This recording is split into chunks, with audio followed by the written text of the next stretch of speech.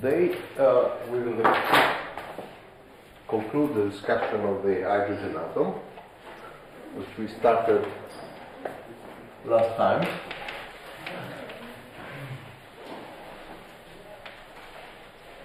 Okay, if you remember, we eliminated the center of mass and we reduced our problem to finding solutions for the relative motion.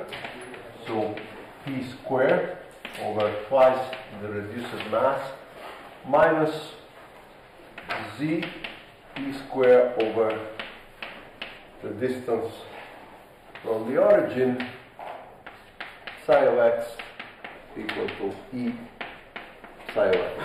Okay? Now, obviously, the potential has no minimums. Let me sketch it here. Okay? So, this is the distance from the origin. And it goes to 0 at far away. So you expect already there will be two types of solutions at this point. For positive energy, you expect essentially waves that go away from the origin, and they are obviously modified by the potential, but mentally you can think of running waves, a bit like the plane waves. On the contrary, for negative energy, there could be discrete bound state staying close to the energy. These are the ones we will try to study, okay? What do the continuum of states represent physically? Physically represent scattering states. So if I have a proton and I send an electron, okay, I am a particle physicist, for instance, then I would like to know what is the probability of finding the electron somewhere in my detector. Okay? So this type of solutions are more of interest to high energy physicists in some sense. We condensed matter physicists think of atoms. So the electron in the hydrogen stays close to the hydrogen or goes to another close by hydrogen. Okay, so bound configurations of the thing. Okay? Will we do this scattering problem for hydrogen? No, we don't. Okay, it requires a bit of different technology, which is not what is the core of our focus. Okay. First of all, there is a first part of the following explanation that applies to any central potential V of R. R is the distance from the origin. So any V of R in some part of the story would be allowed. At a certain point, I will explicitly use the fact that this is 1 over R, okay, to get the exact solution. But for a while, you might think of an arbitrary potential, central potential. Now, this is the first actor in the story, okay? I want to express this object, which is, by the way, the Laplacian, apart from h bar squared. I want to express it in a way by which I can separate variables. The solution is essentially written again in the electrodynamics books. You know that I can write a Laplacian in spherical coordinates, and if I do so, I find spherical harmonics entering the problem. Okay? So in principle, I might just proceed by just telling you that. I don't particularly like this way because it's too much, formulas. Okay, so I would like to, use the fact that we know that there is an angular momentum in quantum physics, and this angular momentum has eigenfunctions that you have learned to construct. Okay, so let's follow this route that is a bit less copy the page of Jackson, usually the back page, because it's in one of the. Okay? So, how is p squared That is our first thing. How is p squared related to angular momentum, in particular L squared? Okay? A first hint comes from classical physics. Okay? Let me give you a hint. Suppose that I have a particle. Okay? This is the origin. The particle is here at a certain distance on this plane, and it goes with a certain momentum. Okay? And I ask you, what is the angular momentum of this particle? Then obviously you know how to answer, right? The perpendicular, in classical physics, just classical, okay? The perpendicular component of the momentum is this, okay? And this is the longitudinal component in the direction of the position, right? So what is the angular momentum of this object? Is this distance times p orthogonal square, right? Angular momentum is distance times the perpendicular component. You remember, right? X vector p, right? So you square and that's it. Is it clear to everybody? Okay. Now, p orthogonal square is equal to p square minus p parallel square, right? The Pythagoras. Okay. Now let's rewrite this in terms of vectors. So the first is p squared, right? And the second is what? Minus r square p parallel square. How would you express it? I have a proposal.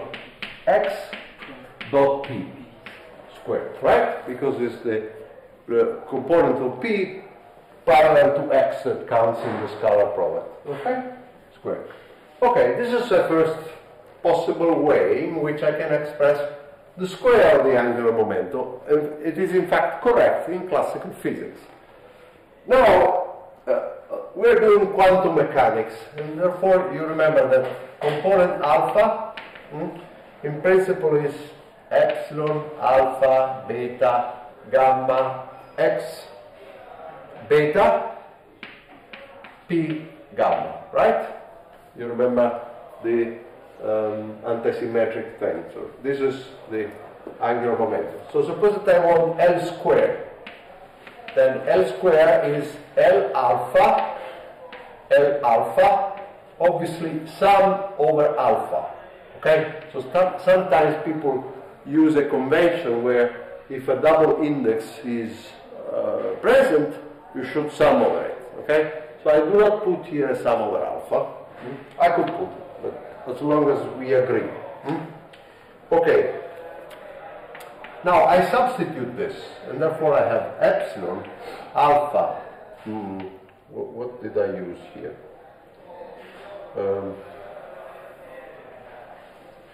Okay.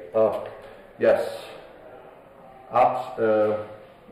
I need two, so I will use epsilon ij, xi, pj, and then I have epsilon alpha lm, xl, pm. Okay, is it clear? I need two pairs of indices because I have to sum over those, but they have to be in general different, right? This alpha, on the contrary, I sum over. This is what's written there, the square of the angular momentum. So there are 2x and 2p's. And obviously I can rearrange these things, but I have to be careful to commutators, okay? So here also there are 2x and 2p's, but in a way that is somehow disregarding commutators, okay? So to do that, I use the following fact about the antisymmetric tensor. I write it here. If I have epsilon alpha ij, epsilon alpha lm, okay, and I am summing over, remember that these three indices have to be different, right? And the result will be +1 or -1 depending on the order, if it is cyclic or not. Okay? So these three indices are different, and these three indices are different. You realize, therefore, that since I and j have to be different from alpha, but also L and M have to be different from alpha and from each other, there are only two possibilities. Either this is equal to this and this is equal to that, or the reverse. This equal to this and this equal to that. Now, needless to say, one comes with the sign plus and the other comes with a minus sign because you are somehow interchanging one thing. So it takes just a little bit of thinking to deduce that this object is either plus or minus 1. It is plus if j, sorry, It's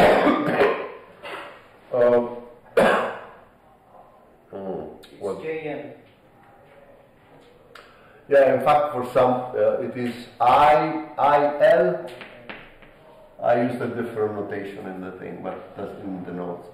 JM minus delta IM delta JL. Okay? These are the two possibilities with their sign. If you do that, then you realize that here most of the indices have to pair, okay? By forming either x squared, p squared, or x dot p. Okay, so please do this careful exercise and you will find the following not difficult results, but it requires a little bit of r squared, p squared, minus x dot p squared plus I h bar x dot p. Okay? So this is the only term that is new. You see it has the h bar explicitly in front. Okay? It comes from the careful treatment of commutators of this thing. When you rearrange everything, you have to respect the commutator of x and p, and there comes the result. Okay? So you see it is something missing in this simple classical derivation. Okay, I don't do the algebra. It takes 10 minutes, but you have to do it I mean, with some calm, okay? But just using that rule. Okay, now we are almost done. Remember, I want this in terms of this. Okay? So obviously you might say, okay, let me invert, and I write p squared, okay? Bring these two terms on this side, and then divide also by 1 over r squared. So I have 1 over r squared x dot p squared, and then I have minus I h bar over r squared x dot p, and then I have plus 1 over r squared L squared. Is it clear? Yeah. This is what we just derived. Okay. Now, a little bit more of algebra. If you remember, we already expressed the gradient in spherical coordinate. Okay? It was a long exercise of calculus, essentially, which we did together. And we realized that this is a radial vector times the derivative with respect to r plus the theta vector times 1 over r, the derivative with respect to theta, plus the phi vector times 1 over r sine theta times the derivative with respect to phi. You remember, right? The three unit vectors of the radial coordinates. We did this by just calculating explicitly the Jacobian. Now, multiplied by x. Remember, x is equal to r times r, right? Is the vector of distance r from the origin, radial vector. So multiply by x, this object, and you will find that this is equal to r dotted into this.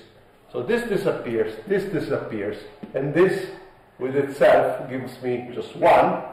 So r d in the r. Is it clear? Nice. Now I put here, I want p, so x dot p. P is minus I h bar, the gradient, right? So this is equal to minus I h bar r d in the r. Is it clear? Fantastic. So I have here the ingredient, 1. The second ingredient is the same, in fact, is this. Okay? So, okay, let's use this in here.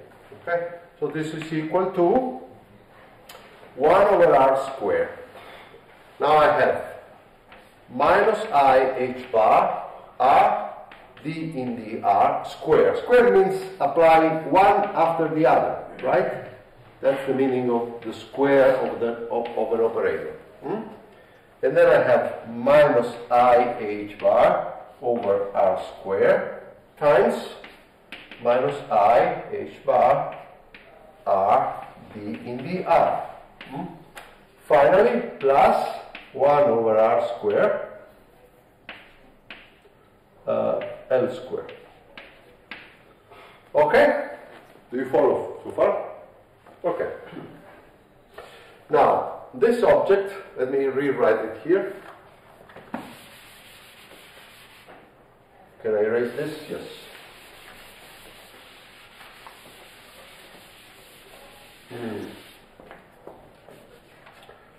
So, this object is now minus and minus is a plus, I square is a minus, so minus h bar square. Then I have, let's see, let me write it like this. I have 1 over r square, and then I have r, I write it once more, r d in the r acting on r d in the r. This term is plus, I square is a minus, h bar r over r square is 1 over r, so minus h bar squared 1 over r, and then in the r, plus 1 over r square L squared.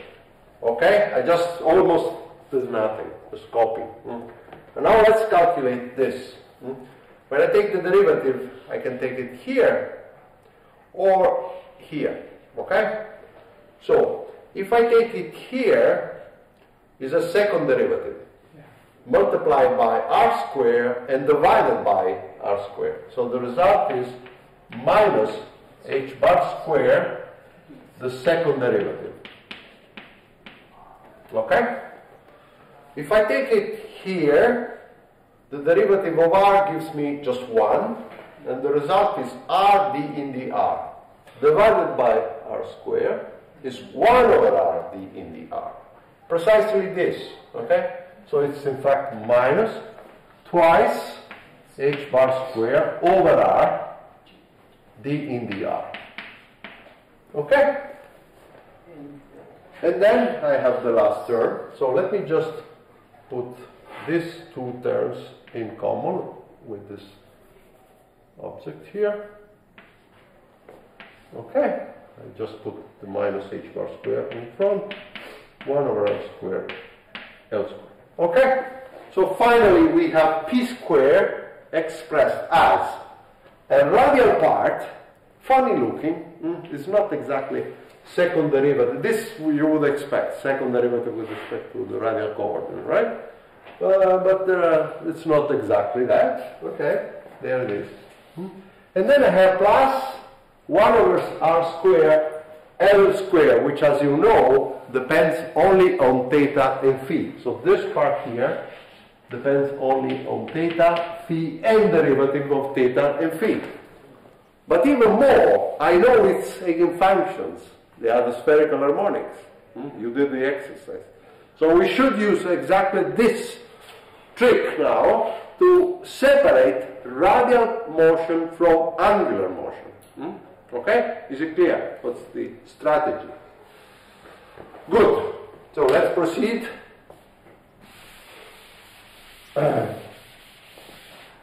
So to proceed, I say, okay, rather than looking for psi of x generic, I will write it as the radial part, which depends only on r, times a function of theta and phi. I anticipate, you can put any function, I anticipate that the right function to put is obviously eigenfunction of L squared. So this already brings two indices in my problem, the L and M value of the angular momentum of this problem, okay? Which I should put it here. In general, okay, once here I will find in a second L plus 1, you will see soon, okay? So in general, the radial problem will know about L as well, okay? So changing L changes the radial Schrödinger equation.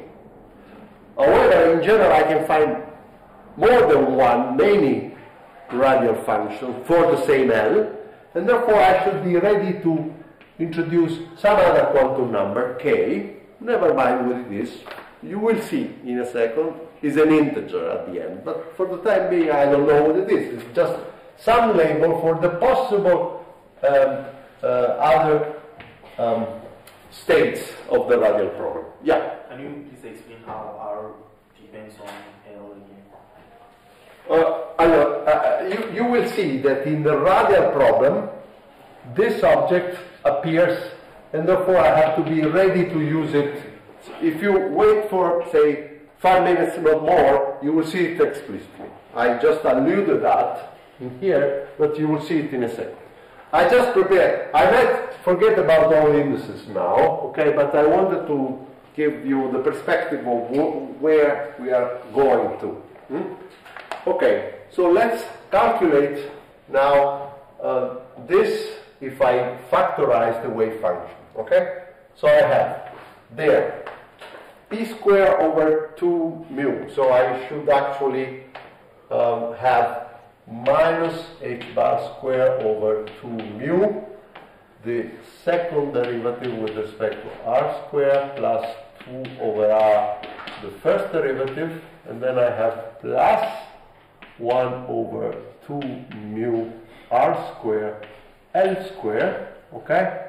All this is applied to the wave function. The potential. We need the potential. Plus the potential, sorry. So let me write for a while as a V of R, okay? Later I will use the explicit form. Apply to this side, so it's some R over R times some function of theta and phi. All this should give me, E times the same function times the same function. Okay? Now, here there is L squared. The theta and phi are only here, right? And you have a function. Which function you would select?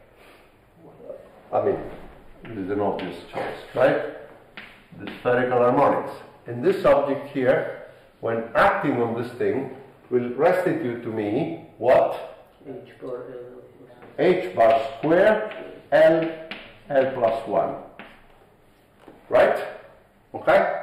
Is it clear to everybody? Good. So, if you allow, I just use the blackboard and I substitute here H bar square L plus 1. Okay? That's it. Now you see immediately that this object here is the only place where theta and phi appears, but it's just the same on both sides. So somehow they have done its duty, and the duty was to make L square simple. So you realize that I can in fact drop at this point this, okay? So I drop it. Fantastic. And I do obtain what? An equation for the radial function only. And now you see why I added the L, because this radial function knows about L. Okay? So it explicitly depends on L. Is it clear? Good. So let me write the radial function equation. It is written explicitly like this. 2 mu, second derivative with respect to r, plus 2 over r, derivative with respect to r, plus h bar square L plus 1 divided by 2 mu r square plus v over r times the function r equal to e r over r. Now, as I told you, this function should depend on L, okay? But it can depend also on some other label, which I have to specify because there could be many solutions of it. So let's include now the labels. Obviously, in principle, the energies also depends on those labels. By the way, it cannot depend on M, because M never appeared, okay? Only L appeared. Okay? Clear? Good. I think I can erase some of this stuff. Okay, so this is the radial equation which I should solve. For a generic central potential, it's still a considerably simple problem than before, but still difficult. The second consideration is that it is not a standard one-dimensional problem. You see, that in a one-dimensional problem I would expect this, while I have this extra term. Okay? So not standard. The normalization also is not particularly standard, right? Because how should I normalize these wave functions here? I want that the integral from 0 to infinity in dr, r square, the integral from 0 to pi in d theta sine theta, the integral from 0 to 2 pi in d phi, okay, of the modular square of this thing, so of r square, or r modular square, whatever, okay, of r, times y lm of theta and phi modular square. All this should be 1. Okay? But luckily enough, the spherical harmonics are always assumed to be normalized, right? So this part of the integral is automatically 1 if you properly normalize the spherical harmonics, and therefore the remaining integral is this one. R square times r of r squared. Okay? Now, let me write it like this, in fact. So, what is equal to 1 is the integral of r times big R. Not the integral of square. Not the integral of r squared. And the r square comes from the Jacobian in 3 dimensions. Now, this suggests that maybe a better function is precisely r times big R. Okay, so let's introduce the new function. Obviously there will be labels here, which in some of the steps that I do now I will drop anyway. And I ask you to consider the following thing. Suppose that I do a derivative with respect to r of this function u. So of u. So this is derivative with respect to r of r times r. Okay? So this is equal to r plus r d in the r of r. Is it clear? Now I take a second derivative with respect to r of u. So I take one further derivative, which is equal to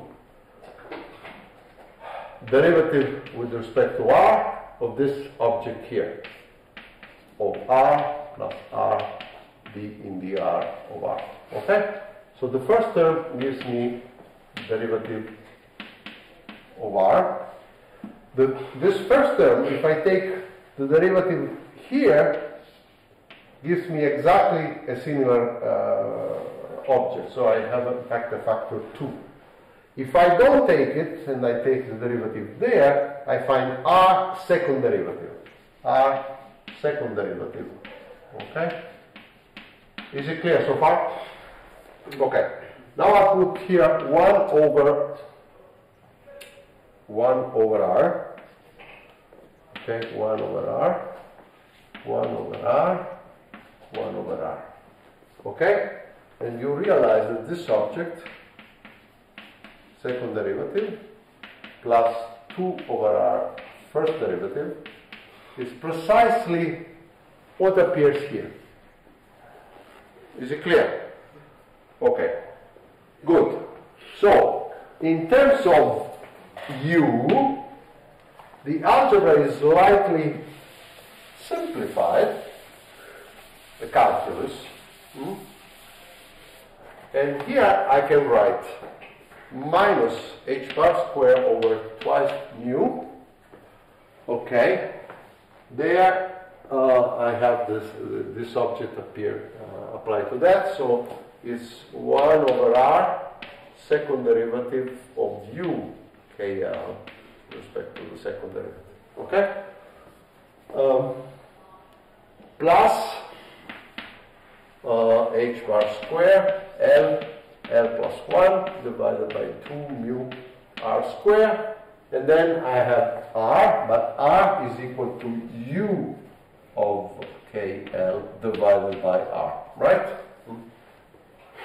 And then I have plus v times the same object. So let me just in fact glue together the two things.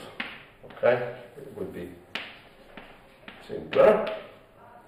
Equal to E KL U KL divided by R. Sorry. Let's make it. Okay? Is it clear? Yes. I just substituted that expression and the fact that R is equal to U divided by R. And now you see the miracle. The 1 over R here, the 1 over R here, and the 1 over R here, in fact, go away. And therefore, if you allow me just to use this, now you see that the equation for U is beautiful, right? Because it has the standard form, second derivative. Okay? And more than that, even this is beautiful, because that's equal to, so you can say that 1 is equal to the integral from 0 to infinity in the R of U K L of R modulus squared. Okay, so the normalization condition is standard. Standard 1D. Obviously half line is the radial part. And the Schrödinger equation is also a standard Schrödinger equation, okay, where the only thing to notice is that there is the potential, and beyond that there is a piece of potential which is due to the angular momentum, which looks like a centrifugal potential energy. In other words, if this is the central potential, so for instance in the Coulomb problem this object is like that, okay? So this is L plus 1 divided by R squared. So in fact you see that this goes to infinity, if L is different from 0 obviously, much faster than this. because this goes like 1 over r, and this 1 over r squared. Therefore, if L is different from 0, and I sum the two, I obtain something like this. Okay? So the effective potential, I might call this V effective, which obviously depends on L, has a shape of this type. Okay? So for very large distances, this is negligible with respect to 1 over r, but for very short, it's quite the opposite. It's going to infinity. And you expect that somehow the particle would like to live in this region, okay, close to the well, which is in fact what the bound states will do. Okay? So this is the description. The description so far. A one-dimensional problem with an effective potential, which is in part of angular momentum origin, and that's the problem that I have to solve. So from a six-dimensional problem of two particles, center of mass, I go to a three-dimensional problem, spherical harmonics, and I separate the angular variables, and I reduce to a radial problem, one dimension. This is already much simpler. I could even adventure to try to solve this on a computer. Okay? I have a one-dimensional differential equation, and I try to discretize and do something. Okay? But luckily enough, when V of r is equal to minus z e squared over r, we can exactly solve it. Okay? Which is what I'm going to show next. Okay? Is it clear so far? Now, the step that is almost essential in order to avoid writing too much is to switch to dimensionless variables. Okay? You see, the problem is full of h-bars, obviously, but there are also the mass, the reduced mass of this radial motion, and there is the electric charge, by the way, here. So, shall we find good dimensionless, good units for this problem? Okay, so what would be a possible hint for the good units? If you remember what we did for the harmonic oscillator, we said, let's find some length such that the potential energy and the kinetic energy expressed in terms of that length are the same. Let's try to do the same. Let's find a length. The length is here called A, and in a second will be the Bohr length, such that Z E squared over A, this is an energy, right? Is the potential energy, Coulomb energy associated to the Coulomb potential for a length A. I pretend that this is equal to h bar over mu A squared. This is also an energy because it is the kinetic energy of the order of, notice there is no factor 2 here, okay? Is of the order of kinetic energy associated to a particle confined in a region A. Okay, I can certainly write this equation, okay?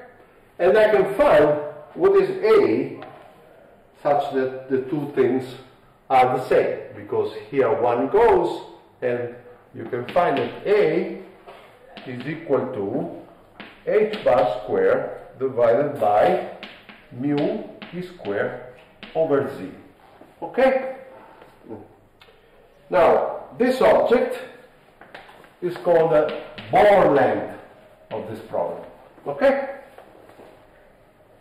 Now, in particular, the Bohr, what is called the Bohr radius, is usually this one. Okay? So this is when you have Z equal 1. That is h bar over mass E squared. And this is, by the way, a good way to somehow remember the formula for the Bohr radius. I tend to forget because, I mean, obviously there is always Google that will tell you. But if you do not have your internet connection, remember kinetic energy equal to Coulomb energy, and find the solution. Okay, now, good. At this point, if I substitute here the ball radius, which is that, I do have two ways of expressing an energy, okay? And I will call this object the Hartree energy. So to repeat is Z E squared over the ball radius, okay? Substitute the expression for the ball radius, and you will find that this is equal to the mass, e to the 4th, Z squared divided by h bar squared, okay?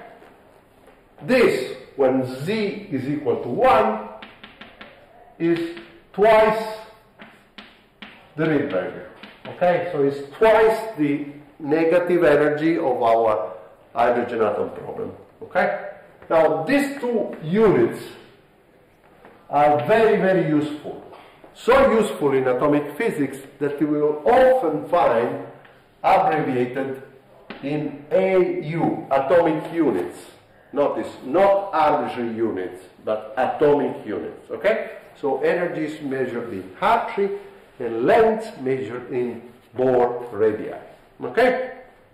Obviously, time would be measured in h bar over EB, but time is not often used in this time-independent Schrödinger problems. Okay? Is it clear? Okay, good. Now, once I have my good guess of the units, I do perform the explicit transformation, and the transformation is that from R I divide it by the ball radius, and I define a dimensionless length, a dimensionless radial distance. Okay? Obviously, instead of E, I divide by the Hartree, and I obtain a dimensionless energy, E tilde, let's call it E tilde for lack of a better name. And what else? Now, given a certain U of KL, this is a function of R. Now, you know that R is equal to AB times rho. Okay? There comes a U tilde as a function of rho. Okay? It's a function of rho.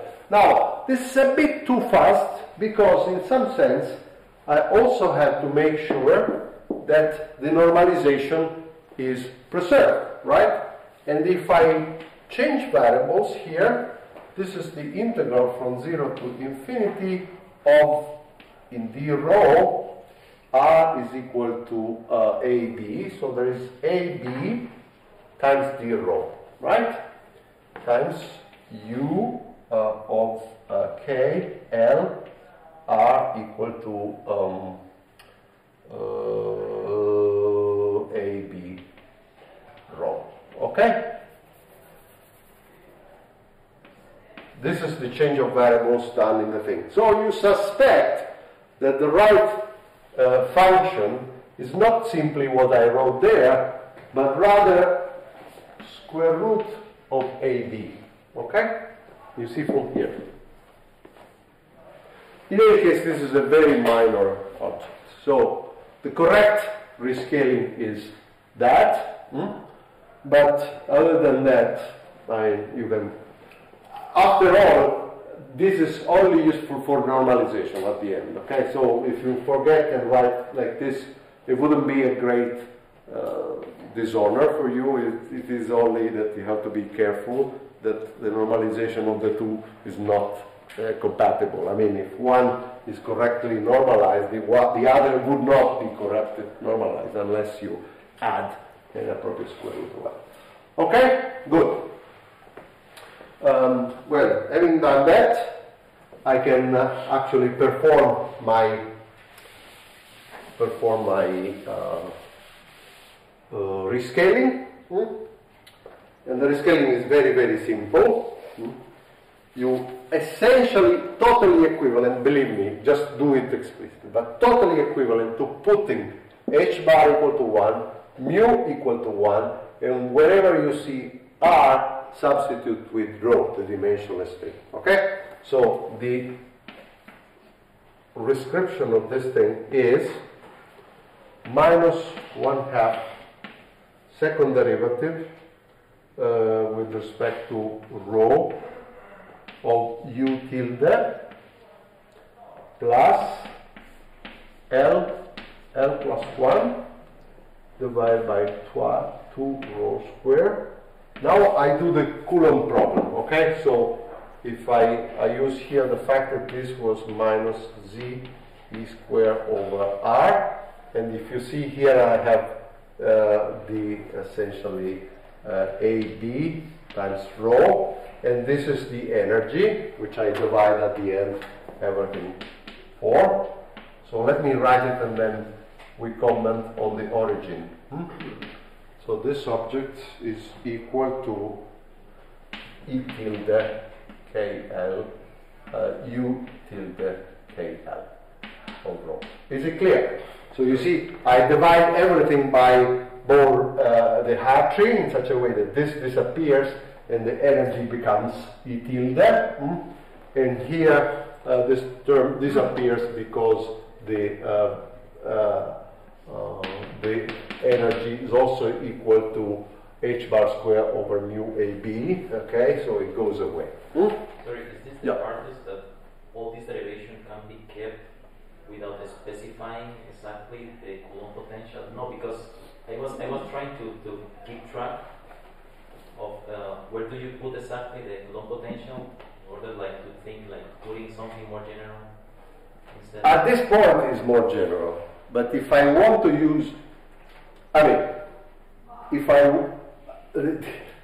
the Coulomb potential is here in my choice of the unit.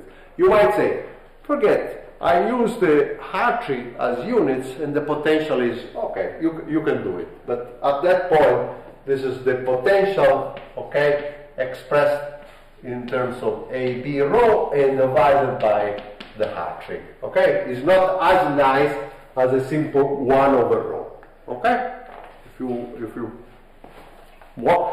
in many atomic problems, I might use these units, even if they are not exactly Coulomb 1 over r. Okay, so there is a little bit more of generality, but in some sense, this is what I want to do now, the Coulomb problem, and therefore it is the ideal place where I could use these units. I don't know if I answered it. So there is a little bit more of generality in the sense that nobody forbids you from using Hartree and Bohr as units in whatever problem you want. No, okay? I think I was trying to see how much of all these can I use with different potentials in this spherical three-dimensional scenario. Almost everything. Again, except for this little piece, which in this case became this little and simple function, minus 1 over r, and in a more general central potential, you should put there an appropriate function. Okay? So everything, I would say, except for what follows now, which is very specific to this. Okay? But for the rest, everything. Clear so far? Okay. So, as if h bar was 1, mu was 1, z e square was 1, okay, everything was 1, I obtain this radial equation that I have to solve, okay, and this is what I want to do now, and this time I would like to finish, okay, so if you allow me, I would start now. I would start from this again. I'll try to leave it there, although it's in the middle of my blackboard. Okay. Now, problem like this, the first thing that you would like to understand is how would the solution behave in the two limits. I have to solve this problem in 0, infinity. So let's try to guess how it goes, the solution when rho goes to 0 and when rho goes to infinity. Okay, so suppose that u of rho, okay, I will omit the tilde, almost invariable. It's too much writing, okay? Well, here I can leave, but u is simply too much. Suppose that this is equal to some constant times rho to some power. Well, I don't know if it is even an integer or half any power, okay? Plus other terms which are less relevant. So for instance, higher exponent, okay? So if this was 1, this is maybe 2, or, okay, a higher exponent. So close to the origin, this dominates over anything with a higher exponent. Let me calculate this term, okay? So it's a second derivative. From now on, I will indicate the derivative to save chalk rather than with this notation with the prime and double prime. So prime, the first derivative, double prime, the second derivative. This is, by the way, what the mathematicians would do. Okay, so the first derivative is a1, and then I get down alpha 1, and then if I do the second derivative, I get alpha 1 minus 1, rho alpha 1 minus 2, plus dots. Is it clear? Okay, then I look at this object, and I find here minus 1/2 a1 alpha 1 alpha 1 minus 1 rho alpha 1 minus 2 plus dots. And here I get L plus 1 divided by 2, and I have a1, again rho to the alpha 1, but then there is a rho square, so rho to the alpha 1 minus 2. Did you follow? Same exponent, but not because of the second derivative, but because of this rho square. What about this? Well, this is less divergent, so it is minus. So obviously plus, I should always write this plus dots. And the other one is minus a1 rho to the alpha 1 minus 1 plus dots. Equal to E tilde KL A1 rho to the alpha 1 plus dots. Okay, is it clear? I assumed a form of this type, I did my second derivative, I kept the most relevant term, and I looked at the expression. And then I realized that this is certainly the object with smaller exponent. You see, this is an extra row. This is, in fact, 2 extra rows. So when rho goes to 0, these two terms have an equal importance and dominate over everything else. Is it clear? So think of rho equal to, say, alpha 1 equal to 1. Then this is a constant, this goes to 0, and this diverges, okay, with that. Is it clear? But in fact, in order for the equality to hold, I have to balance these two terms. And to balance, you see, a1 is appearing in both. So all I have to do, and 1/2 by the way also, all I have to do is that this has to balance with this, okay?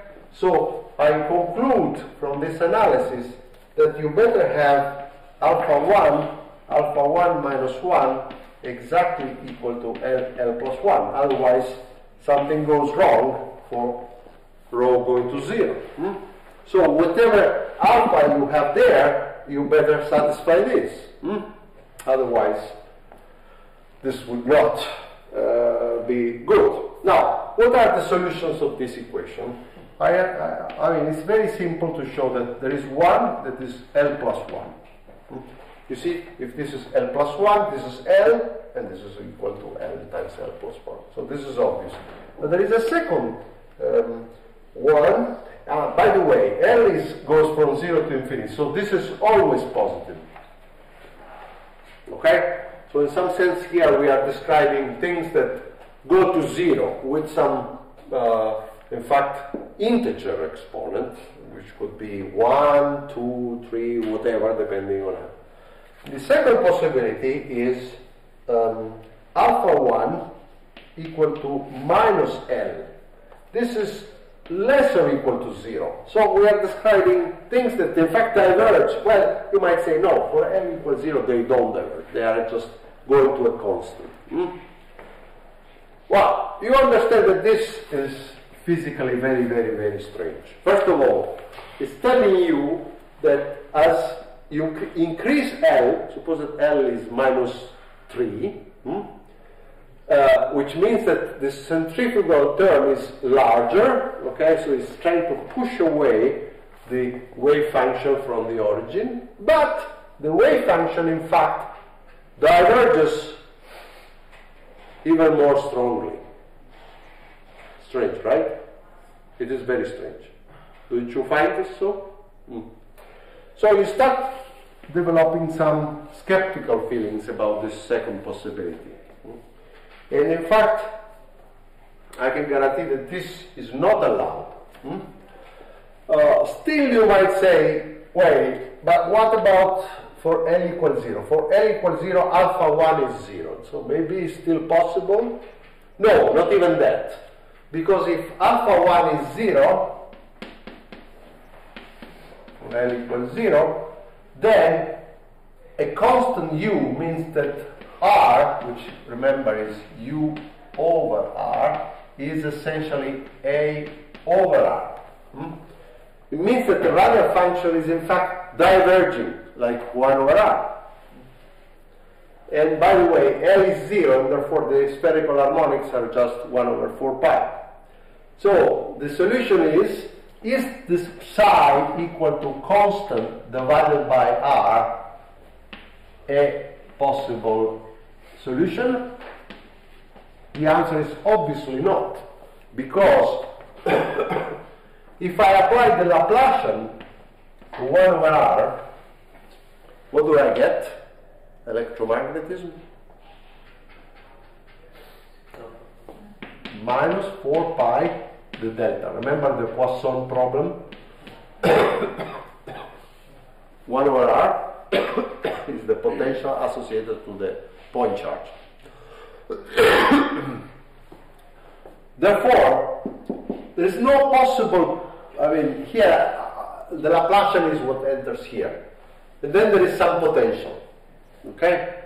How would you possibly eliminate this delta? There's no possibility, because the potential has no delta. Okay? And the function here is not a delta, it's 1 over R. So you realize immediately that it is impossible to cancel the delta function arising from the Laplacian. Okay? It's not normalizable. Huh? It's not normalizable. It is also not normalizable. Yes, it is not normalizable. But that's not strong enough to cancel it out. Normalization? Yeah, because the plane waves are also not normalized. Yeah, but here we would like to find bound states. So we actually want. There are several arguments. In the notes you will find another one, which is related to the fact that the radial momentum is not derivative with respect to R, and to define a properly Hermitian radial momentum you have to play a little bit. You will find the solution in the notes.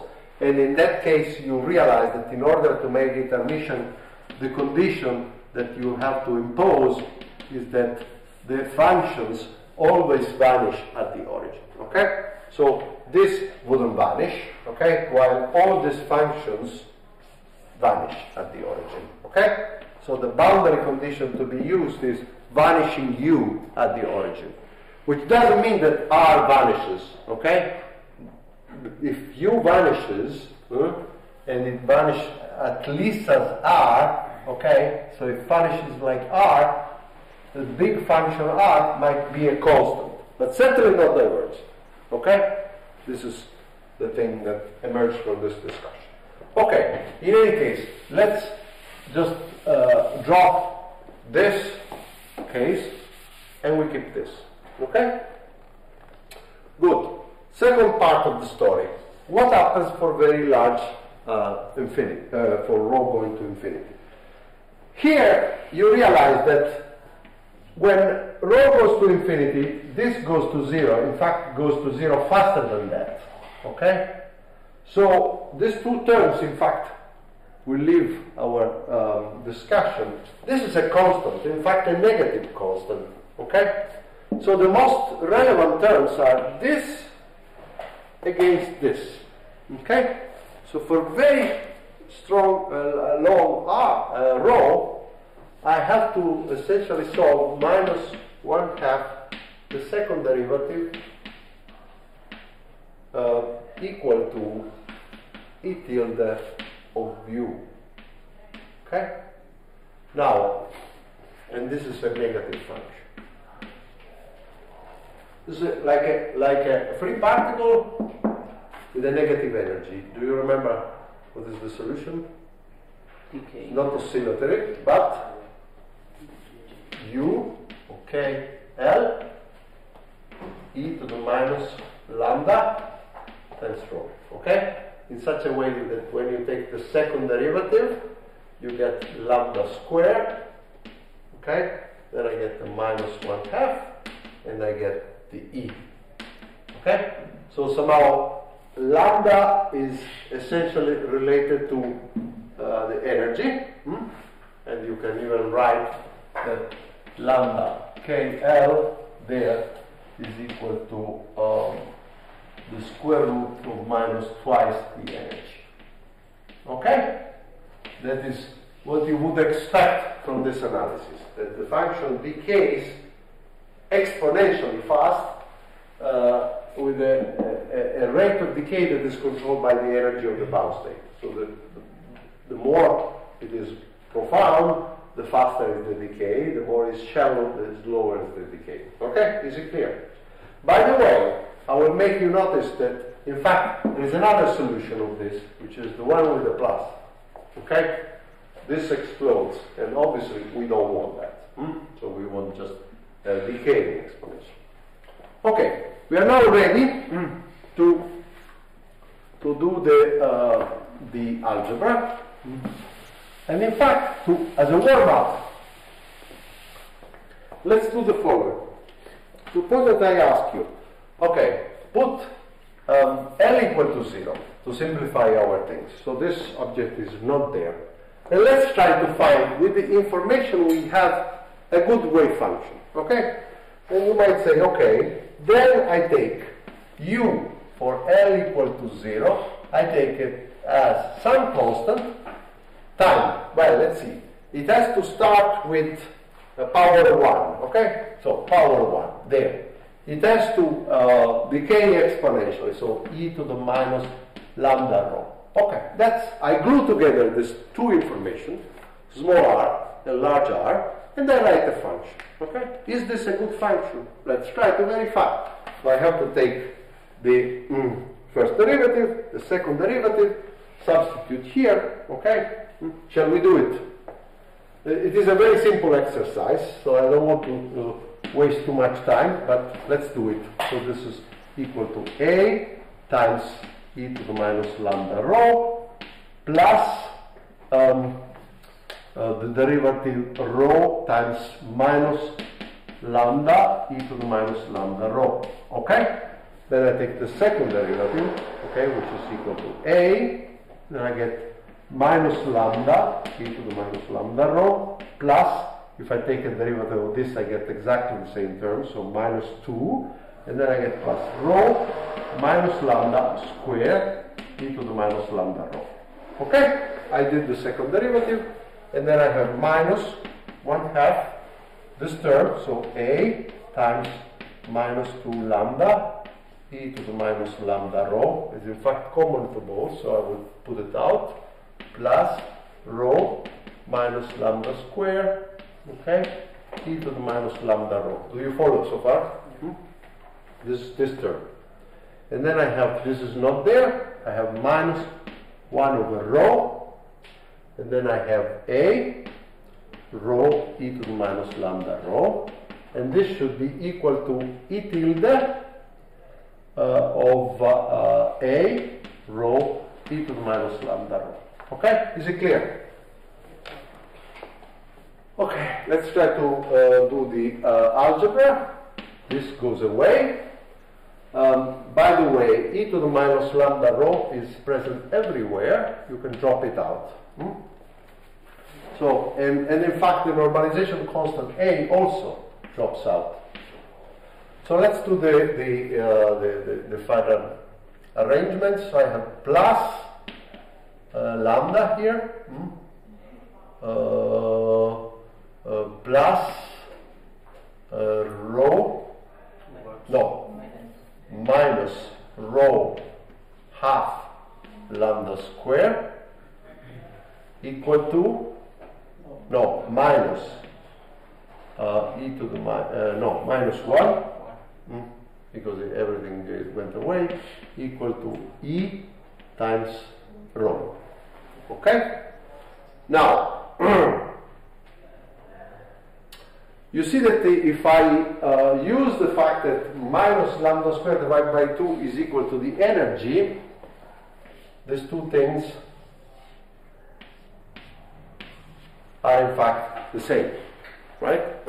But in order for this equation to be valid, I should have also lambda equal to 1, right? So if lambda is equal to 1 and e tilde, whatever, is equal to minus lambda squared over 2, which for lambda equal to 1 is minus 1/2, this is a wave function, okay? And this is in fact the ground state, minus 1/2 watt Hertz, so the Rydberg. Okay, so we have just learned that somehow, using information that we already obtained, we can write a very, very simple form of functions with the correct behavior, and in fact, we find the ground state of the hydrogen atom. Okay? Now we have to be ready to do the full algebra, which is not the most entertaining things in the world, but we have to do it. Okay? So let's see.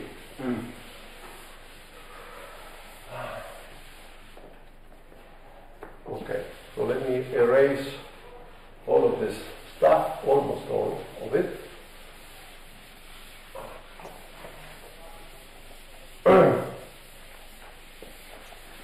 So be ready for some boring thing. So first of all, if I tell you UKL of rho, what will be? Will be some object that has to start in this way, so let me call it WKL of rho, and it must have some exponential, okay? Because, so it must be the exponential multiplied by something, and this something, okay, you can, from what we said, must be something which starts with rho to the power L plus 1, but can go on, so some coefficient C0 plus C1 rho plus, I write a power series. Okay? The first term of the power series is perfectly consistent with this object. Okay? So with the small rho analysis, the remaining thing is essentially governed by the exponential. Clear? Good. So the first thing that we do is to write the equation rather than for u here. I write an equation for w. Okay? So what I do? I calculate the first derivative of u equal to first derivative of w times e to the minus lambda rho. I omit most of the indices, otherwise I get crazy. Plus w minus lambda e to the minus lambda. Second derivative equal to second derivative of this, no, yes, second derivative of this, e to the minus lambda rho. Then I have the first derivative of that, okay, times the minus lambda coming from this. Then look at this. Why minus lambda in W? What? The minus lambda has to be in front of W, and the argument is rho. Oh, the argument I am, yes. This is It's not just the argument. So, like, sorry. So, I'm terribly sorry, but no. I am omitting all argument, omitting all indices. Okay, so these are not argument, but factors, Okay. which more less ambiguous. I would put it here. Okay, but don't let me erase things for this. Okay, good. So this comes from the first term. Then derivative of this will give you W prime times minus L again. So a factor 2. And then what else? I have minus lambda, let me put it first. W times another factor of minus lambda, so minus lambda squared e to the minus lambda rho. Okay? Is it clear? Good.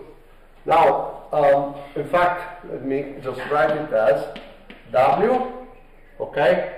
Then I have minus 2 lambda W prime, and then I have plus minus lambda squared W times e to the minus lambda rho. That's the change from U to W. Okay, let's do it here.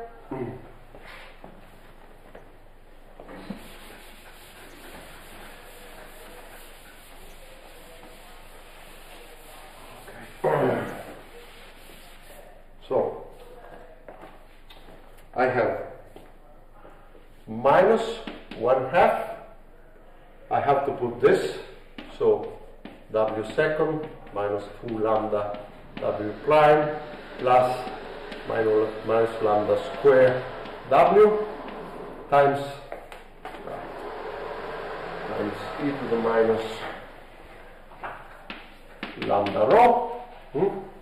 Okay, plus, let's see, L plus 1 divided by 2 rho square W times e to the minus lambda rho, and then I have minus W divided by 1 over rho e to the minus lambda rho equal to e tilde W e to the minus lambda rho.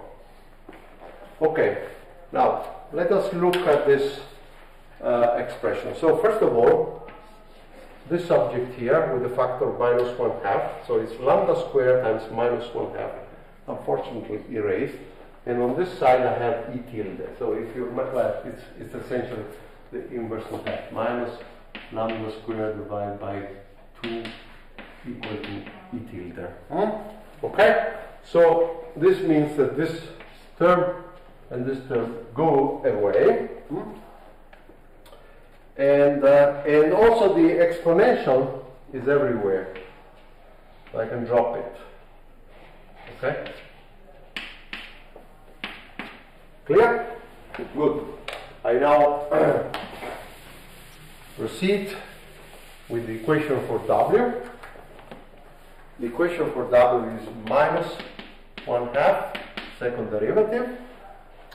And then I have, let's see how I write it. And then I have plus lambda W prime, okay, plus L plus 1 over 2 rho square W minus 1 over rho W.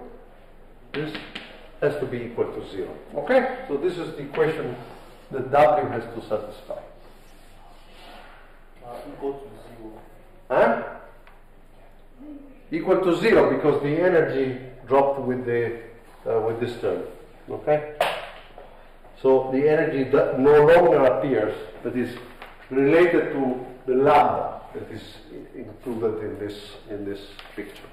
Okay. So the energy is hiding here. Is it clear? Can I proceed? Okay.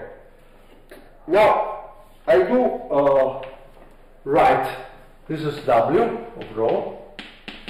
Okay, so I write it in the following way. It's a power series. I write the sum of the Q from 0 to infinity of CQ rho to the Q plus L plus 1. Is it clear to everybody? For Q equals 0, I get C0 times rho to the L plus 1, and then C1 with an extra power, and so on and so forth. Okay? Good. Now, I have to calculate the first derivative of this, okay, dropping down this, and then the second derivative, dropping down one further factor, okay? Believe me, okay, it takes essentially 1 second. In fact, it's explicit essentially.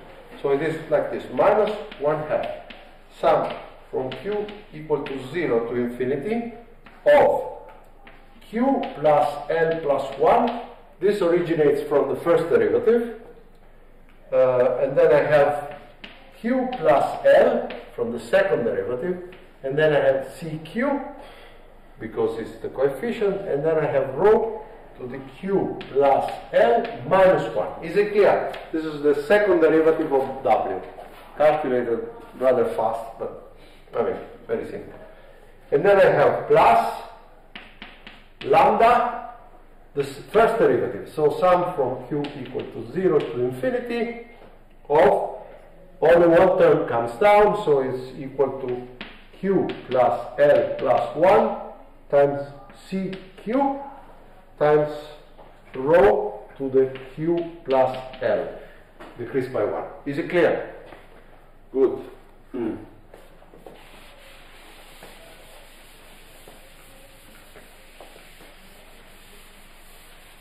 Okay, and then I have this, so plus L plus 1 divided by 2, and then I have this object here, which is sum from 0 to infinity of CQ rho to the Q plus L. There is a plus 1, but there is a rho square, and therefore minus 1. And finally, I have minus sum from Q equal to 0 to infinity of CQ. There is this plus 1, but there is a factor 1 over rho, so it becomes rho to the Q plus L. All this should be 0. Is it clear? Okay, I told you it was a bit annoying, but okay. So the first thing that we notice is the following. Look at the expression that I underlined. Here there is L plus 1 divided by 2 with a minus sign. And here there is L plus 1 divided by 2 with a plus sign. The rest is the same. You see the exponent and the coefficient are the same. Okay? So do you agree that these two terms cancel? If you remember, when we analyzed the rho going to 0 term, we said, the second derivative and the orbital angular momentum motion should... we selected this object, okay, this alpha 1, in such a way that there was precisely the cancellation we are now observing. Okay? So it's not a coincidence. It's because we prepared somehow our solution to have the correct thing in such a way that this goes away. So this and this goes away. I have to keep track only of this times that, this, sorry. So the two terms are minus 1/2 sum from 0 to infinity. Let's see. I get, just be prepared to what I should write. I should keep only what? Q times Q plus L plus L plus 1 times Q. So times Q times L plus 1. Is it clear? These are the only surviving terms. Okay, if I erase the L times L plus 1. And if you rearrange the two terms, you find Q times q plus 2l plus 1. Clear? Times cq times rho to the q plus l minus 1. Okay, good. And this has gone. Good, so I can erase it. Now, I would like to have the same object there, okay? So let me define q prime equal to q plus 1. Okay? So I rewrite this term here as plus lambda sub over q prime that now goes from 1 to infinity of, here I have q plus 1, so q prime plus L, c of q prime minus 1, right? Yes. And here I have rho of q prime plus L minus 1. Is it clear? I just changed variable in my summation. And then I do the same here. So I have minus the sum from q prime equal to 1 to infinity of c q prime minus 1 rho of q prime plus L minus 1. So again, the rationale is that I wanted the same object appearing. And now you might say, yes, but this starts from 1 and this starts from 0. Really? No. There is a q in front. Okay, so the q, in fact, 0 term counts nothing. So this starts from 1.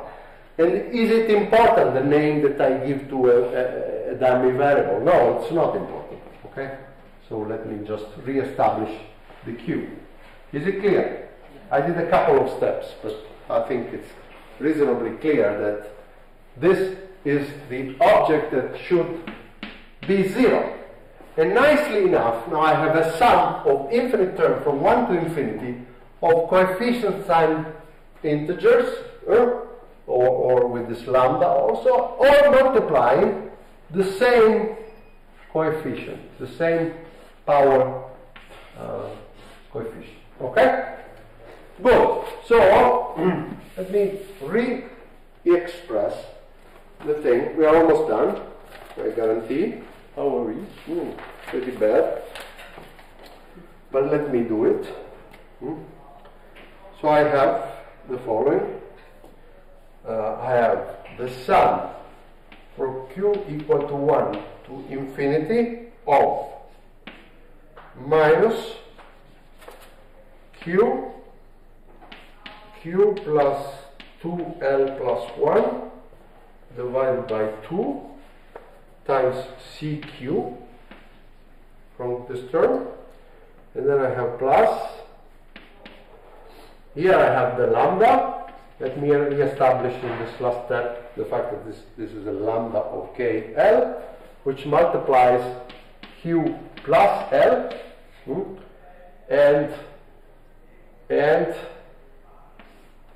and there is a minus 1 from here, all together multiplying q minus 1, okay?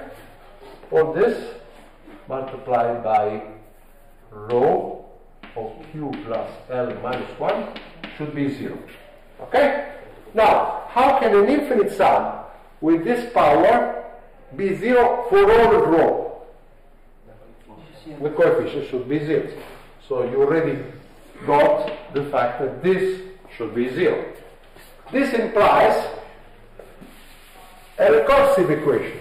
You see, in this coefficient there is cq, but there is also c minus q. Okay? So you can write a recursive formula.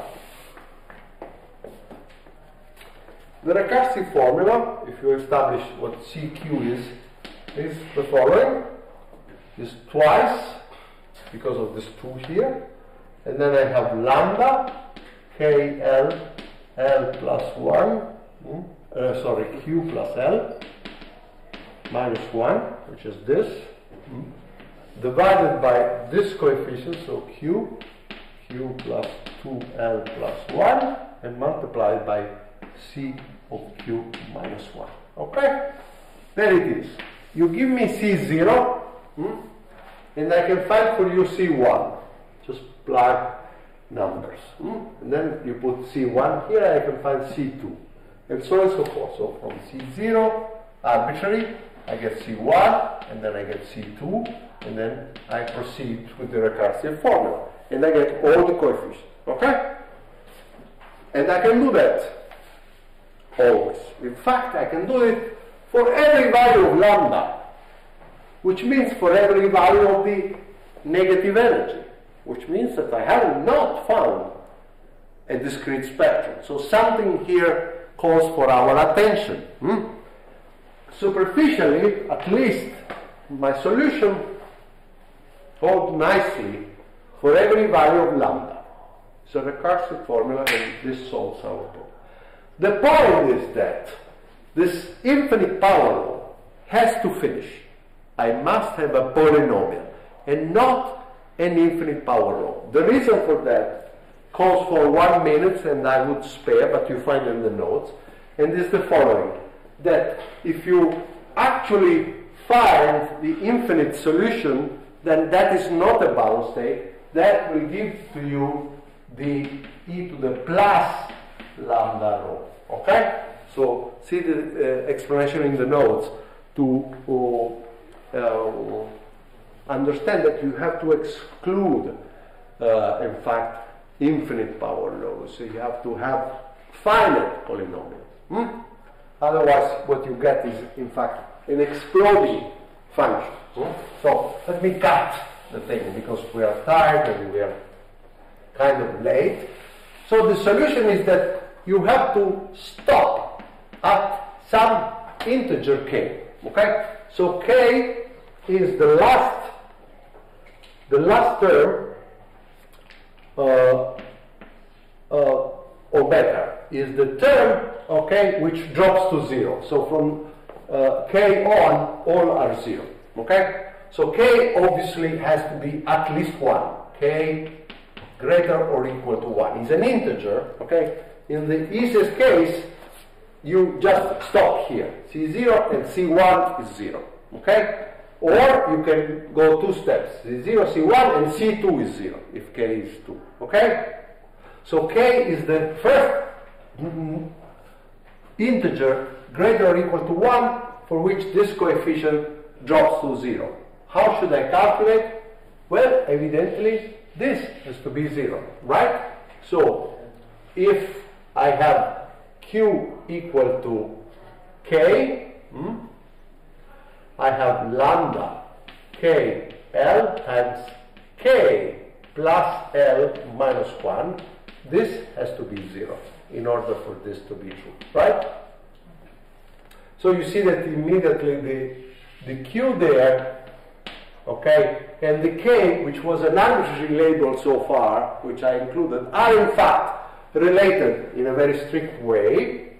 And this gives me immediately the fact that lambda is equal to 1 divided by the sum of 2 integers. 1 is the angular momentum, so this is greater or equal to 0. And this is the so-called radial quantum number, because, after all, it governs how many coefficients you have in this polynomial, which means how many zeros this polynomial, this radial polynomial has. Okay? So the radial quantum number is the k. Now, the sum of these 2 integers is called n, is the principal quantum number. Okay? So this is the principal. Okay? Why principal? Because in the end, the energy, which I now rewrite in the following way, depends only on the square of lambda, so it's minus 1/2 the square of that quantity, so the square of k plus L, okay? But this is minus n squared, okay? So it doesn't depend on L and k separately, but just on the sum, okay? And this is essentially the hydrogen spectrum solution, okay? So next time, I think we should stop here. Next time we discuss a little bit about the feature of the radial function, the S, the P functions, and so on and so forth, 1s, 2s, and but this has to wait a little bit. Okay, almost done. Say 15 minutes to finish.